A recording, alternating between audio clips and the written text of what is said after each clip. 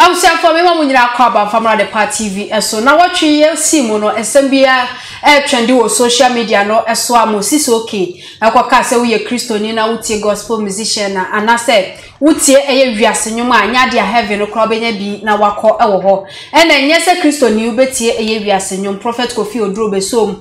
I can say, as some now Okano, a no credit, Nina said, a year daughters of glorious Jesus and so can say, or more dear, amachi the denium, and no more pepper, intino say, a year was okay, a casadia, or you're wrong, oh, Hokum Chatan so ever fire prophet Kofi or Drew.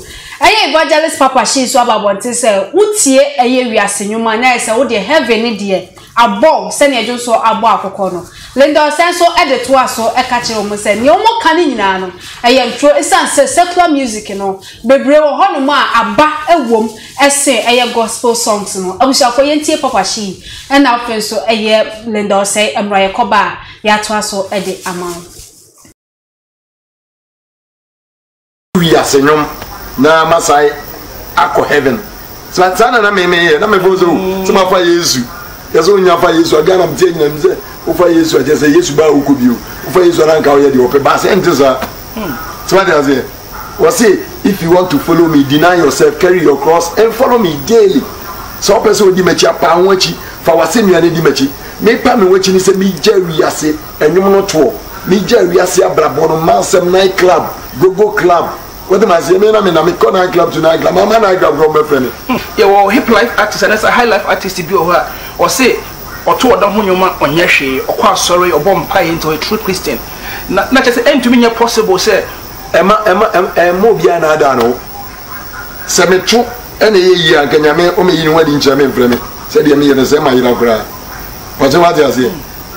Yes, you see, enter E to the narrow gate. Matthew 7, verse 13. Memfan say auto hip life, auto high life, but on yes sir, and you may be Sabiana on Numri on D O B H the UH. And also is it okay so bet you to hip life or no? Obeda you okay. Tiu Nyamena Mao Adom Ache the Thailand here the Tonyum. Also worship me in spirit and truth. Whatever they are there. Eya honam any home. Was a honam condo tia home ni tia honam no. Ada say wo ha ana wo ha wo ba ken Galatians 5 verse 19 na wonam na ba ebu ocho ni ade tu e plan dey high life no and I got 21 to 25 ho na ba but what am I say and you don't deceive yourself say we young girl dey me fam say me free wo pe o kra be ko hell. I'm not judging anybody. I'm trying to rebuke you and then correct you. But what am I say? Yes. Who pet who so a better bonsam Jim because one of Grano, we had Mama Bonsam. What spirit inspire you for you to write those songs and I say compose those songs? So what am I say? Remember to start at me. Hello, you say, woman. What am I say? What is him? Papi, Tobo, Papi. When my grandma made a minute to Papi, Tobo. But yes, we saw, we saw, we deny, yes, I don't know. Something we are saying. That's what I say. If we are seeing us of one. If you have a bonsam, or Mammy Johnson, now they are defending Russia as a human Atari. We are saying, we are saying, we are saying, many dear Henny. So for you drew. That man now at Roma, Papa, we are saying, many dear Henny. Casaya, Casaya, no, Uncle Cabum de Yanum. What's here obi to say? Ophelia Ponsan, you more. It's too full. As some womb. And Colana Cross on a making you. So what you be to say family anymore? It tell the story. What you say? So what see a kwabwa nyuma? It tell you what the life is. A year foot through. What you say? Ni abe papa lumba. Ye papa kodwantwi. Ni ade aba just say na champon. Ni ade aba a friend is saying. Ye papa amachi dede.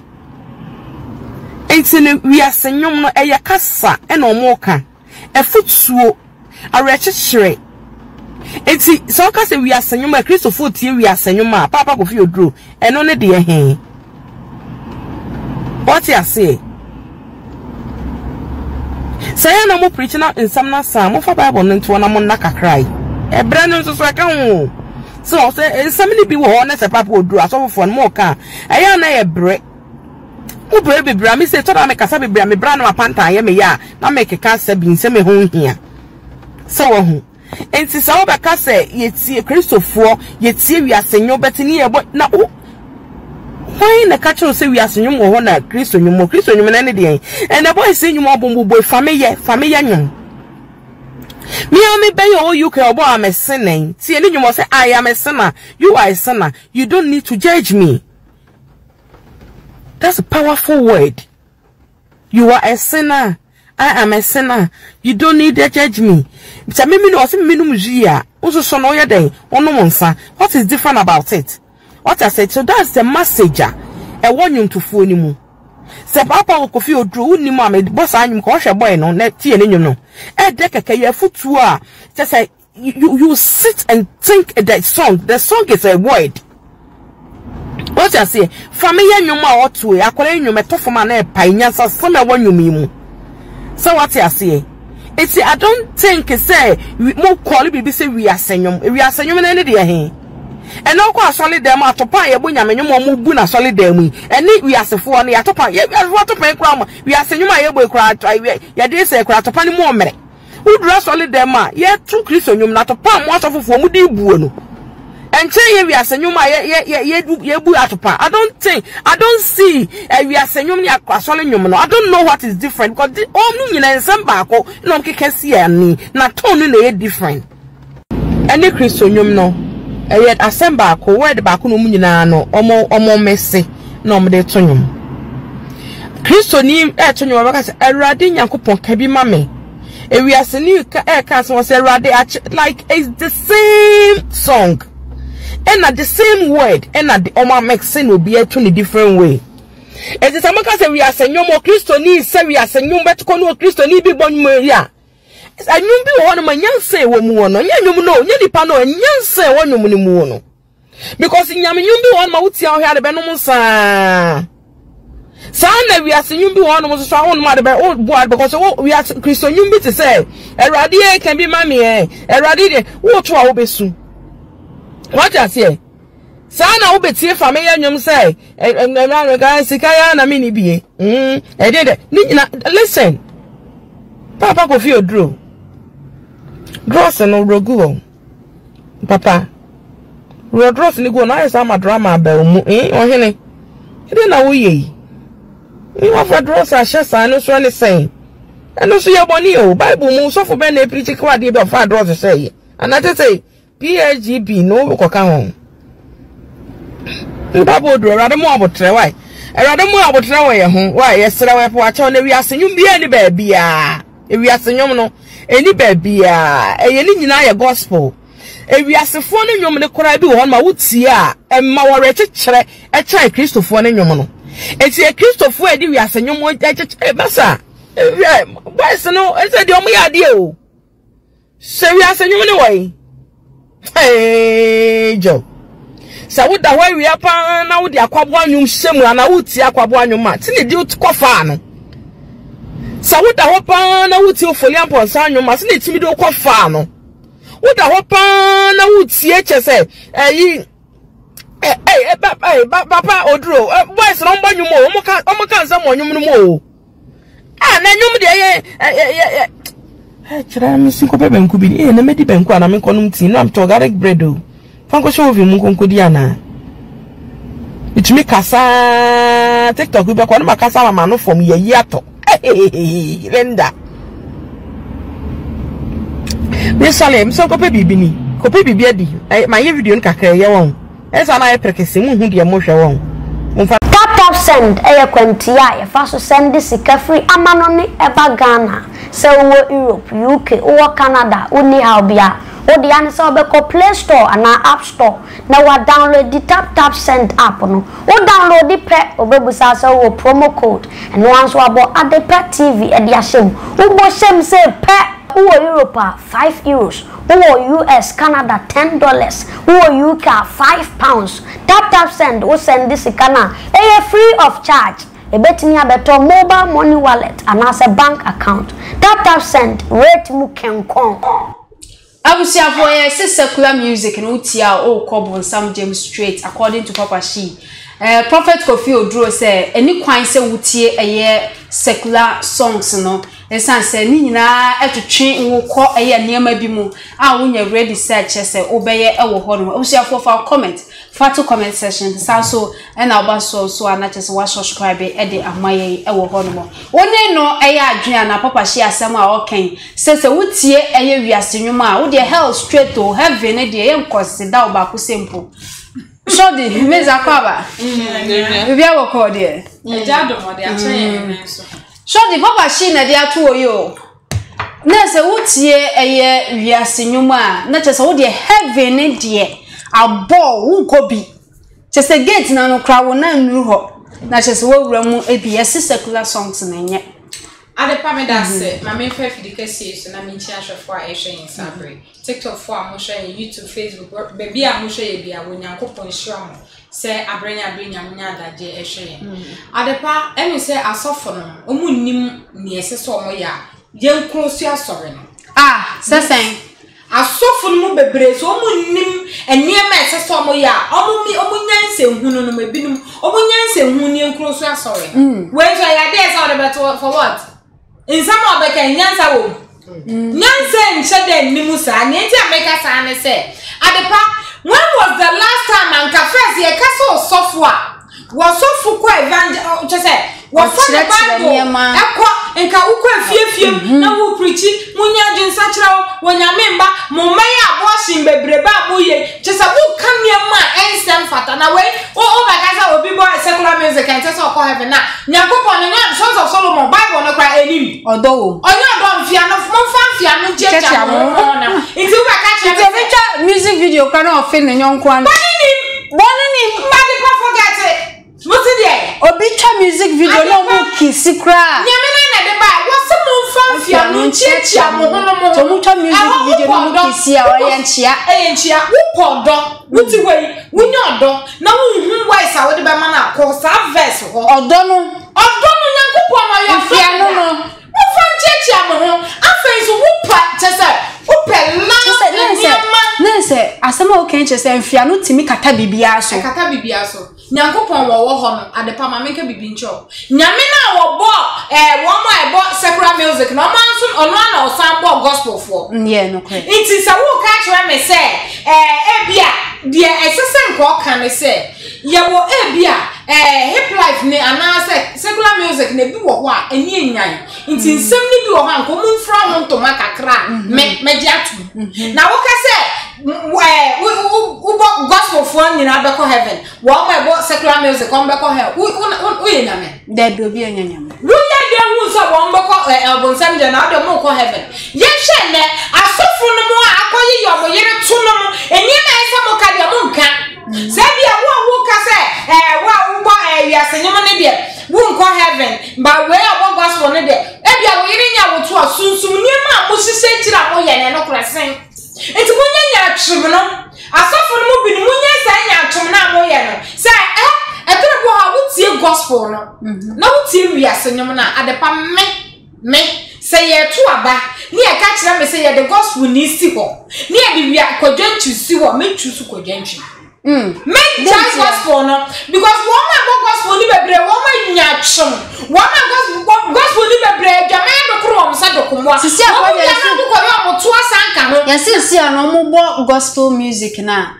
music video no kra dey dressing competition omo ye wo music video ayade akoso and na wo gospel musicians for ni bebre na one mo ba aso mo ni omunia wo selection aso mo ko competition we dress we na we na bibi some sense we na mo so de ko so ahema mu ubetifu de mo ho compare eya wo ma ebo se nye na wo se enwe awurade ni nyina na be good so matini aka so mo hu nyansa so en fa bible en kwa fiefiem en kwa preach yesi kukuo ko ka che da de sense ni hu otuntum mu ye nya twema Christopher ye nya twema dokuru wo me to sabimpo Christopher mu ye nya twem because you mama dey mo kwa be na say me papa Shee can you wrong because bible no say nya wona wo say me say awurade ni na be ko it is obi bo gospel no be ko heaven na obi bo eye wiase no be ko hell wo ye nyame wo be dey describe the be ko heaven e bi kwa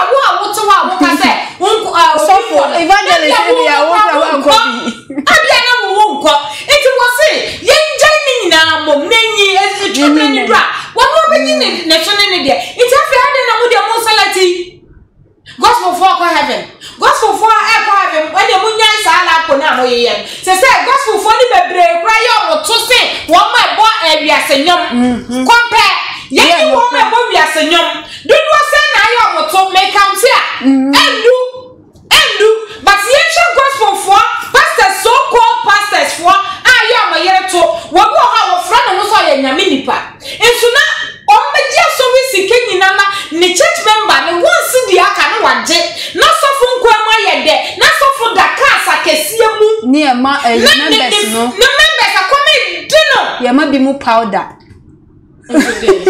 ala mo fa nkofie Eso anya aduma mo no mo diska eso anya aduma pa na amba so wi na wo pastor we abeka kire me enye ni o mo so be ma na comedy wo mo ncha wo mo so be ma na mutu wo hinti nia na mo ncha wo na mo diska na kwa ya mo yere to no mini pastor bi a wo gira so ne da mo de bi ba so to na me girlfriend friend I say hey o se be enimre be she mo yere mo ma pa so me say Meme se pastor what tia solid dem aya me madam fa what wo no my friend paye no I songora bandon cartons no me nim ti na me so me come there what the hiri papa mom paye o cartons no but o the form kasa I say into I ready say you made the so be so na me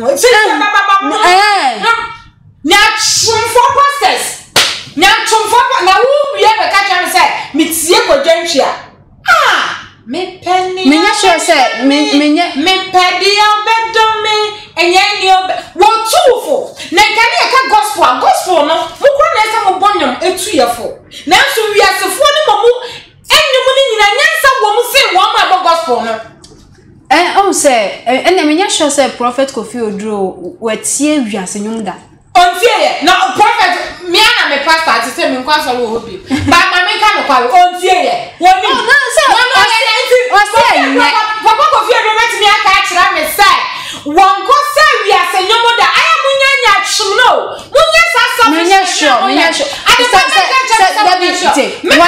me nya sure waya kwajanti wo ntu ani ni ku na yire ba na no na oba ayi munya kwajani o bi medeme obo we are say nyomo na de edi ne ho aya munya say bia oni ne wife won pass wa okobo we are say nyomo any gospel me nya sure we are say nyomo na se won ko heaven na any pastors for so edi omo yire no omo so nko heaven because ni nyina ka hu bi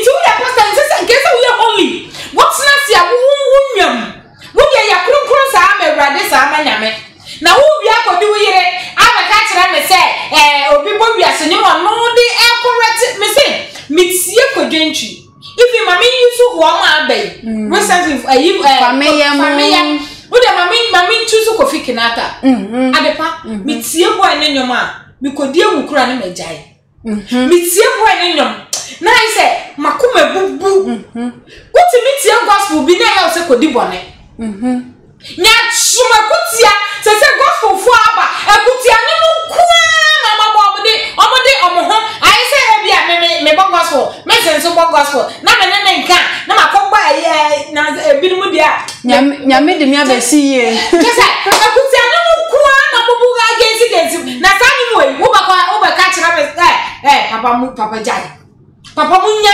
tsanya me se mo fa bible mo ko fie na mo ko preach na nka sofo wasede ne se mo ba chekra na nyame enye ne se wo bu atan asofo ya ma mo se mo bu atan yo atan ni frewrade ho wo ko de nka wo nim ni okọ heaven wo nim ni okọ hell iti ba ne sei na de mo na mo hu ni okọ heaven wo se nyame de tuatu amuka nketenkete no nyame de tuatu amuka nketenkete no wa hu no se wa wo betie wiase nyum bia straight to hell wo mane nko be esa woni mumpo munko wiase na munko chiakra emenyame eno ne ye ka o eba ntise mentie se asofo no me hu se be mfaso bi a wo binimo so nyomo ni ma ne se to akese na omo kira mo yere nom kota kese kasa kese me ma ne kira kasa kese ena ma ne so kira nta bia kese to akese lipo jese nkwase ne amanko a na wo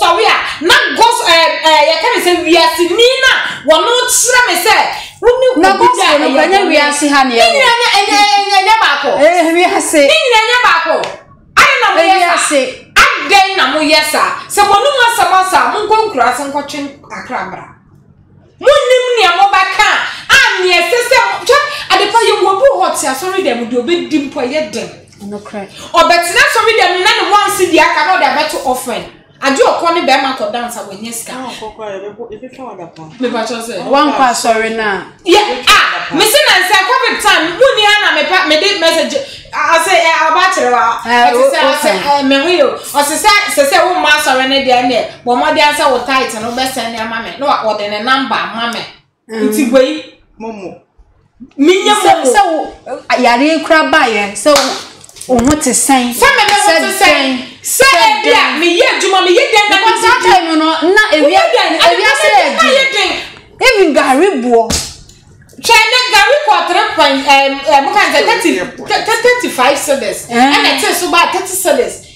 It sometimes asofo no munya wate when munyina na moma obu ha ne kon do rade nso ontimi aya ye se hwe nipa no ba tro bo ha wo ye nipa hwe nipa ka so mo hwe nipa wo ye dem ba hwe kakra iti misra mo munya nya atwem na mo ye na ko sofo de ye wase de wo members na comedy wo mo no wo mo so ya mo se jama bonye munya jama na munya sen eso obitimi ko bo jama na de scanner brand na mo di na mo de akoya mo yere to minimum bia etrobo ha wo ba sorry se sa na be competition Adepa se wo ko no one dress na dress fo na we abowe ene de nya kade Adepa we de nya kura we de nya kura inti de bia so atade o inti wo mo so be dress wo ni bia o ba oni be ma sha asofo no munya nya mo ye na nya betua mo ka mo ti sa mo anya ke fo na mo betua mo ka mo na after the other inti na bebre na etu bi de di no we se waje me get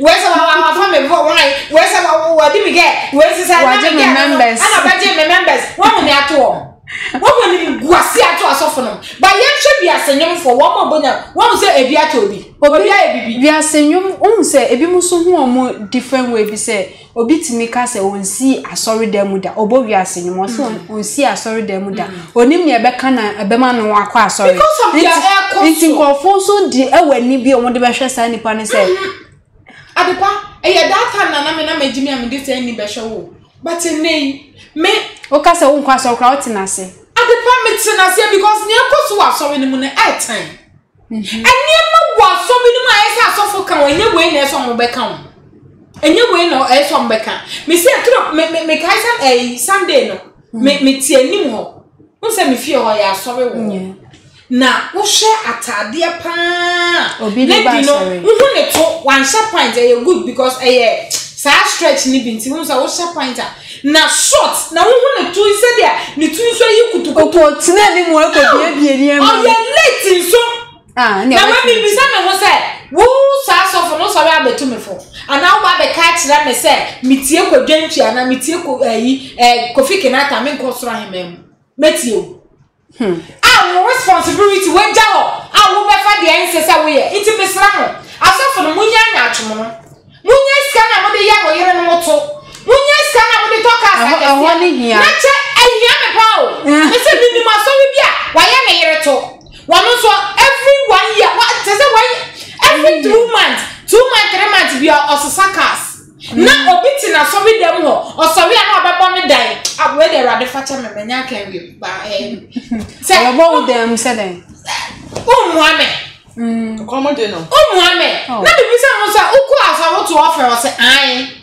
na so be chi scab na say offering there na wo to offer say ti na be bo asofo no machi no wo church member come de no na wo discard sika kakra no so benya officer merci ono officer ya ko tina na fa de say wo ti asori dem ade aye because last time we me sorry na bag na me fa me fi say me discussion say na man faska mama ni hu na me ka sa asem we yo na hu say offer na ye no lie by lie mo kwa me to bag ni me scan ye ngo se do afa we no aba madam pacha do so mi jina ho mi di mu sa mi di mu bi because me tina ho am sha who di mu bi one ensa no wa sha was a hundred no I say.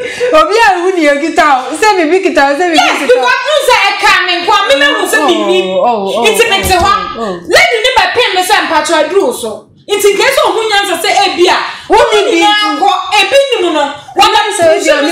Oh, I promise. Na me so me di. What she since so ya munya. Adepa me di mu bi na do ma chimi na me ala. It's me do na me sha so. Scan show with some so go now. It's me back me say eh. No say what that nyame what tricky nyame. Nyame ni makoma.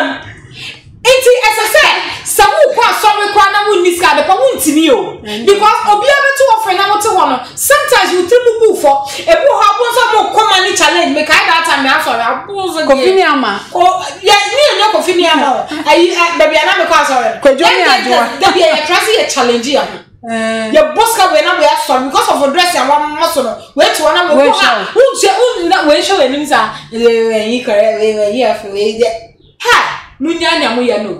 A Christopher moye nyacho wo so ya be ka chem se mtie Kofi ne kenata eno ba boa me ama se be me nkwasa de bia me ye message kira no abrabo no se ya obehu abo no me hu abo no wo ba be kira me na wo gospel ni bia no akoya wo to be ka chem se me satra me ko satra ye abusiafo ba so ana subscribe e de amaye tap send Juma Kobia wo Europe, Canada, US, so send this car at the Abagana, what the farm account and as a bank account, but what the Play Store and App Store, na download the tap send app no. Or download the website so promo code and also about the Part TV at the Asha about the Part TV show via our first transaction or Europe, you bet €5. So Canada and I say US and so I bet $10.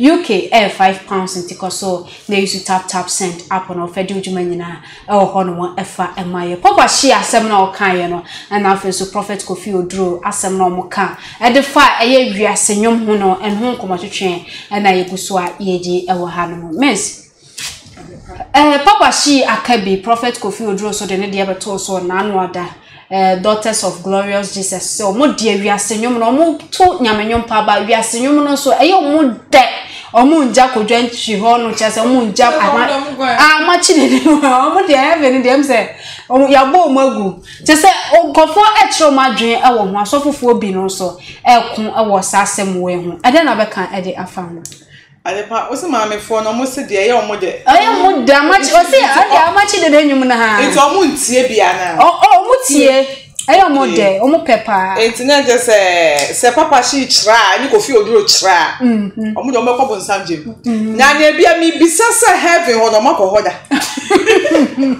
get ni bomu ni kala hey na heavens na ade kwa bo ho heaven e dudu ahe wo mo be che ko school sha si a no wa sha se da wo chire mu sa de bia ma sama ya na me kan se many fiye a me sha se me sua de a me bisa questions a me sua sunsum nyama no me hu sa religion o ma pon kese me hu sa religion do na pon Christians almost no mun sam pa dusua almost no man odi minim awo Kofi Oduro Pastor Kofi Oduro o chenchem dodo tie chenchem dodo so kan papa Adepa mesi wa ho one time bi na me kwa sorry na me copy or trans bi so me kwa ya me copy nkomo na nkomo na ekoso nipa na ehu semeba na me hu so mu gina bonti no mu di sa nkomo me tin sa nkomo na me pause kakana na me oh sa sunne na me fa me ho adwene wo sa nipa ko and I'm say wunya nkomo abebo wunya obi ansa mo ne ho nkomo me na wo say bo me ho nkomo me ma wo hu hwe asori o asori afi na me ko na me hu se sa nkomo no ekoso me nri asori dem wo biem na me yifa ho wa na me koe fiti wonu nipa no onim na makume mebo ne to ho cause ni ndi ho nkomo uhu hia me adenti na unya daje and discuss it like who gave you that right na even asori them asori o and I'm say who gave you that right kokonsa and I'm say it fit go na no beto ma asem and I'm finding nice when I'm too full man me ya so ojewa na gewe die na maye no ha me kura de hiam ne se me kra de me se me ye wo no ma ye wo wie fiti wo so me man audience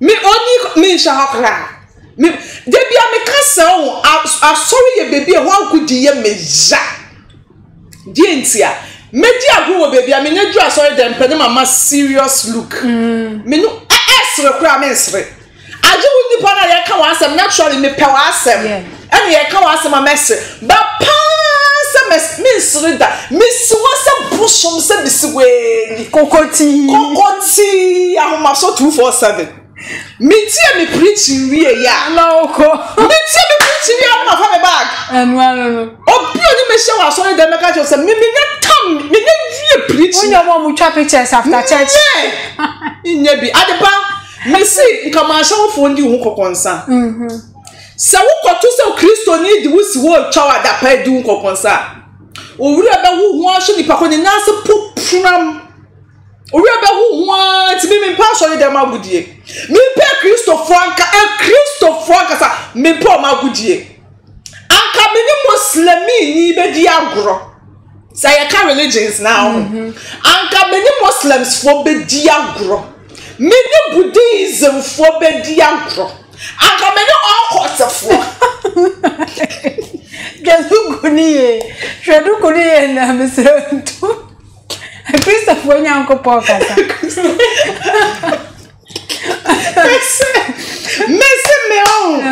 Anka meni okwatefo ebedi agro. Adepa dieta. Sha sama papa sheets na wa fifi ni siase.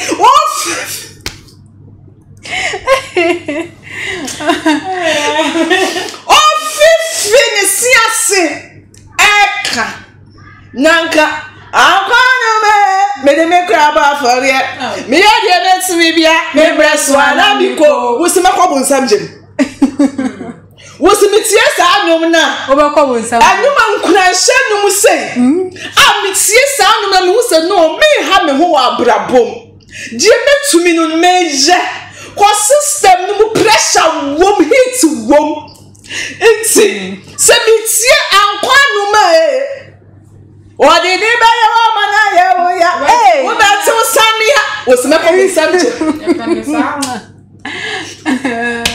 wo se meko bu samje because met o ba tu samia kush aso ye ko ka wa he Avec ça c'est je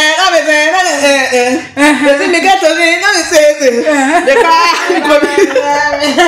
ye hu ti alo ko mo samjem encourage adoso see you adoso hu ti alo ko mo samjem me betina so idema inkikamu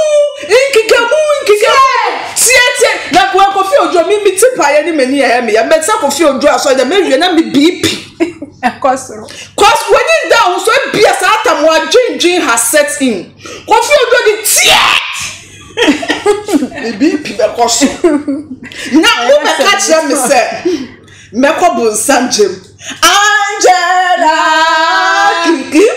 Kingi was me come samjem we come samjem sekule omoba kwata last 2 weeks na etwem enti chana etwem no ba to say enum na etwem we gusu simimu enum ni ye mi mu adwuma enum na to me kra what are they talking about even kwa mutimi ka say movies bi wo kra menhwe see Adepa Bible na ne kan so obeye nu na yenu obeye hia nyame de meni fi de meni ni sama nyankopon hwa akomem wo adwen se bia se ne me be ye ama se wo ya aboa adwene teachra me di be fra wo se wo ya aboa no eni ne nyankopon be hwe me di agora na kan ye ana me di kase enya wo ja empinu eno ne ye hwe enti se wo ka chem se me tie sekuda me ko bu sam jema me di asisi anum ya boy ya be last me da boy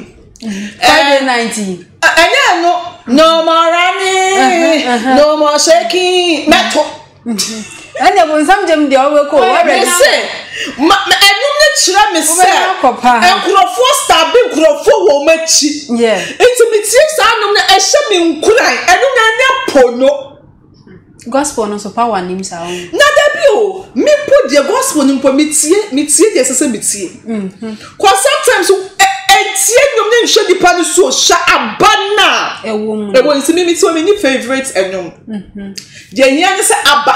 Na ye de na mitia you know me say click me you know some days later na ekọ but say asofufu e betchirem awon ko heaven that no mo betchirem so obi be ko heaven obi ko heaven na minim adepa minim o munchira de ni yo munchira ni yo na nwom no woni ma me ka chiro do na mo pick your inspiration free nyame samum pom no cre it took them say you're picking inspiration so no dey nyame na born no and yes e be ka se kwabna de eni kwan se obo happy days na no cry no enum no kwa bi ye fachi fawo me no wo be ye ne sa so fufu mu wa na be na gbe wudio sorry we ne mani mu a ubuti obi so na wo and then you re be boss so enti sa and that be o asa o boyfriend do o say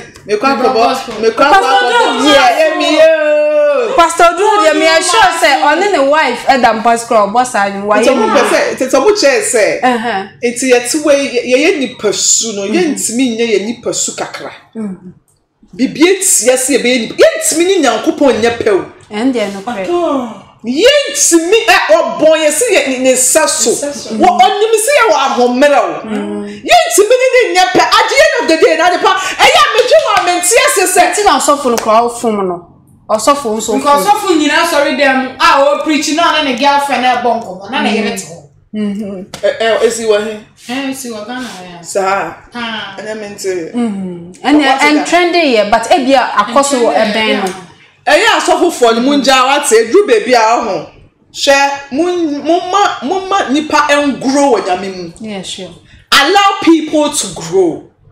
It's just a matter of time. I'm sure say baby a wo no you didn't just get up na udru ho and the baby free baby na ko and the co baby adenti na dru baby a mumma members ni grow obi one person inflicting the reflection dole on you debio o she sakapias ntu so sakapias it doesn't work like that se nipa ne kra ne sunsuma ginyame asematuma allow the debia make us won nyankopon ofrewa wo she bikini obefrew no crap obema wagina bikini ni mo na wafrew no oba wo di atwe bikini fo o robe kra wobema wonam sa robbery ni mu no wodi oma wo di age omuwom. It's are you telling me say papa she tell no obonom no sisi anka wo be it was any so be unko heavy won jai sa unko heavy nsem no it is see dey ka say be bu atan a ene na no susu nka wan sesa wa be bonya menimo ana wa be oba be yosofu no so bo bi to kwaso wo bu atan won yi atan ene bible na kasa tia se ni se ye bu atan ye yi atan no it is say na papa oduo ni ye ka say papa she then no she so that I'm not the bonum she na the bonum and what film na go so use papa she and you ka say mama party be call hell because tattoos this and ni bibia we shouldn't be judgmental and they no credit Adepa any see ye judgmental yenja nipa ni wo papa she wo bo wiase no nyankopon de frɛ wo and no kura should speak volume so we should allow people to grow yenja na nipa nya dwomo pe o twabre ni do yenja na ni nyina ni mbom o twabre ni do no awurade ni so obeyi ni de efrimo ba wo so na de wo ko heavy order da bi ne nyame na asoma se be jina be kire wo mo enko heaven wo mo be ko heaven na me asom me sure say sakasa we bi nyina e ka ho na ofori amponsan koye sofo a wantumi e wasa be no ofori amponsan do ye sure say your friend ofori amponsan your friend who miss call so kwa check na e wrong number ofori amponsan o check na wrong number for sound ba Adepa wo di ofori amponsan be pass je wa fa nyame adwuma wa fa adwuma pa ofori amponsan no ye sure say your friend ye ka Lord Kenya and other so ye sofo what that so your friend watch ofori amponsan your friend there Mascatera melendafo. Sure. Ya friend go. Me say say sa anya mani ya ka wo on the pressure na bia. Pressure. Okoye sofo. O say do it so shenkom. O shenkom. O say ntia no so gospel o. Yes, maybe nyakopon 2020 sumba wiase a. Na wiase nso sumu ba ye 2020. Ntia ye nkom sha o she wo ni mu. Ohun Adepa, and I'm so very important. I'm a friend there. And ye because Lord Kenya koi wambaye or that so on your mere jumayemu. But will be a course to Wasamba. Papa, she why you did we have no better contact when I come so here. And your friend. Mimi say your friend dear. Say Yamima, Kwama, who ya when Yaman you baby no fair wa.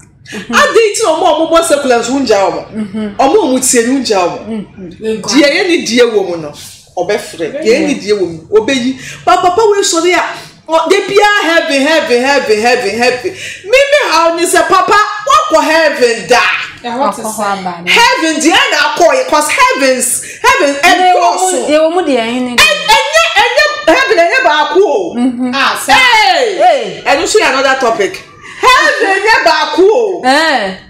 You can't see never go share more on one joint.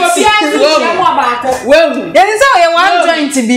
One joint. And no joint is as some now do cry near one joint. Who got baby I will soon sumo call near one joint. Okay, you have to say we are sick. We are so full. What I say? It is a sister. And so let me go heavy by my cobunu. And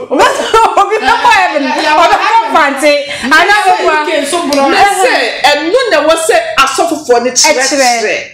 Drama born and was so much in the moon, dear. And so much on criticizing the part. One more sorry, I know. 1 2 offering and now. Can't they went to every some type of way now.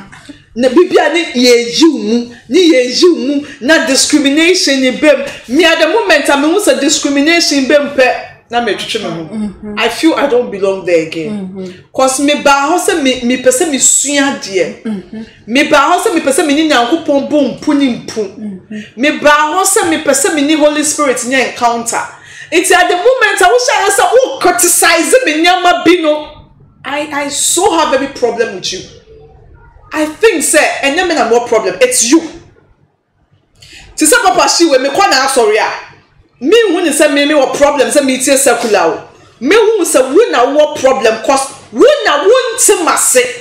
We na one person who be a leader there who set example. And to say me tie secular music ma mention as to the say me chaitie. And make mommy heavy. Mommy biblical facts, mommy biblical points as to say nyame fra wo no catch us say when tie secular music and no nche say was say me susu me jai secular music. Dabi Adepa, that's one thing that people are I me personally I have every problem with it. As a work sorry ebia school go na me for school nye me ko school ye ebi mo ye so ku twa mo tinwi a I won't have a problem. Into no doctor reports I pass in China. You will be so obey Are you saying said your doctor's reports I pass in China? You know, it was a school more for judging Nana. I don't crucify Nana. A day na sorry day mum. Almost sorry day mum. They have a problem. Ebi a so for Timika. Yet Timika sorry. Yes, I sorry with the yen shut trap. Annie. Yen shut trap. Yes. So okay, thank you. So when nyame frɛ wo call in is any say we shall try deal with it. but don't inflict it. Even crop say who inflicts it, just a matter of time. We are rasta crowd by or say ucha. You see the thing, minimum down to be or sorry or yeah rasta or call Perez stone. Or your rasta will see a rasta. What tattoo no home? Ogusuko. Or call on my young judge, He's so free. If I tell you the kind of personalities that we meet here, and overwhelming. But then again, maybe how to say, I don't have a problem. Say, because I saw you living some type of way. So be your front of betoma. Allow nipano, the spirit and the soul to accept it. I saw you be so say ya mam red da sorry say ye nyina ye nwinsio mu na ma munyina ene na wa start asori gwa unwi bi ena meka ene na mpese me kire say ewo ma bia wo som no ana e bia bofo kro no na ana sunsun kro no na the rules and regulations of the amount no ba me how ni say sa mpo obi a new member no oba allow them to grow, don't inflict it. Manipa no wanna be na me arresting ye. I don't know say no will share the testimony and now or can answer mama say eh me kwa sorry ha. Nya me lady me kwa sorry ha say no. You know at some point in time I was even stubborn. But biblical facts way and I mean na me so oh okay. Say me say me yes say. I saw your papa you wouldn't say we saw for watch sorry. Yeah no money. Resurrection. Yes, shatra. Boduku. And this where the I was so boduku. I saw boduku and I changed a year. Komade ne sania ma no fan. Enti komade mi say me pe komade. Me antru share dey bia me ko wasani you can't stop me. I'll use it as so me nko. Which time me say me cheche. Date say me cheche. Adepa like does it add up? DNC nani se me cheche. O se o kire. Kire mu. Nsunsan so be nsu na be ba. Yeah. So for watch so we say DNC so on try you can't give you any point. DNC na bodu they I say Pentecost abroche Pentecost ni Ghana Pentecost. The kakra me say so try na ye mema de. Wo sha wa she mema ne ba. And I'm Miss McCoy, I'm catching so when you're my name. I am mad yet. You are matron. Me say they have to give biblical facts. As to the entire any so your way, any so your. What's the Abroche Pentecost? Abroche Pentecost. Thank you. Yemboduku. Ghana Pentecost. Yemboduku. It's maybe someone was say. As no Pentecost. Me call Pentecost now. My moduku. I'm carry. Oh, so and then now some near coin. And then na emusisa. Emusisa. And then emusisa because can they be oh yeah so who's the first so na wo pass o ko ware ko check be ma ne fie ne sa ne ma and they be mo so sa free sa ne ma yeah if you come say so go Jama Pentecost ni atwa side who can you man atwa side na wo tie kire it will be so see emusisa cause enkrofo eni bie bankrofo kasa wo anka di nti na wo sa broche de ye moduku Ghana de Ghana no it's a much says so honyame and so honyame it's a some biblical facts and say support sa mo nyama na dating is some yes but most children you shouldn't impose, allow them.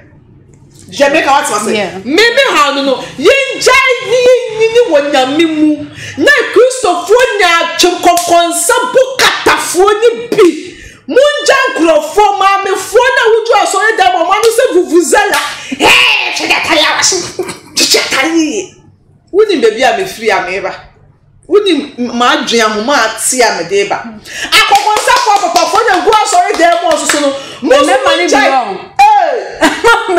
mama no more sorry on you have no idea you have no idea of what I'm talking about who was share me that mama ne me hu bi who Yanko. Mano. Yanko. Mama no. Say near you, a man no mon castle. What's it? Ordinary.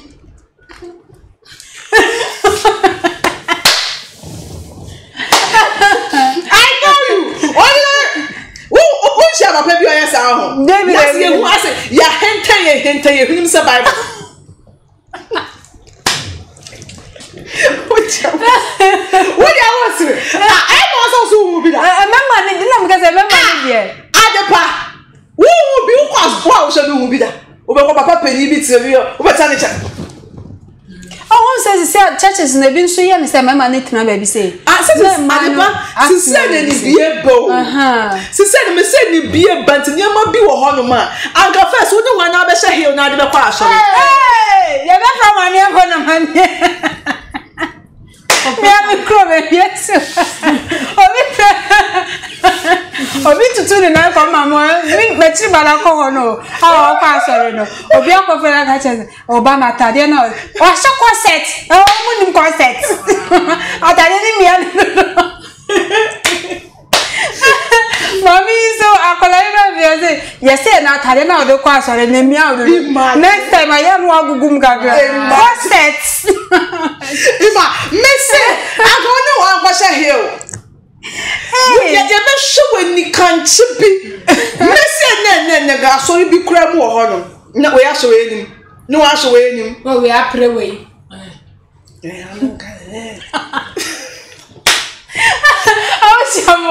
Oba so na subscribe e dia ba no like page wa follow ye e ho ye di komo e wa ha no obefa eye futu obi wo mu na so de abobra e wo ho enwom no eye wiase nwom no na fesu gospel no yesisi a no utie eye wiase nwom no a na se wo de heaven de unko bi kra e wo ho according to Papa Shee ensema ode aba eno no eye miskaba ge o che na adwesa so na shodi so e kire na adwen ye breniti ha ene ye de nkomo twetwe ni na e de ebesi e wo ho ye producer eye Joshua midi eye Miss Ama Adepa e be san so e hye biem e wo Adepa TV eso ya kram